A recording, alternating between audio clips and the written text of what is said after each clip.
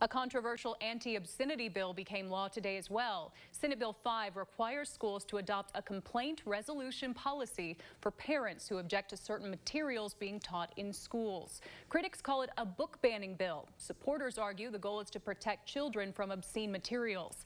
The legislation was received by the Secretary of State's office today. Governor Beshear allowed it to become law without his signature. Schools are now required to put their new policies in place by July 1st.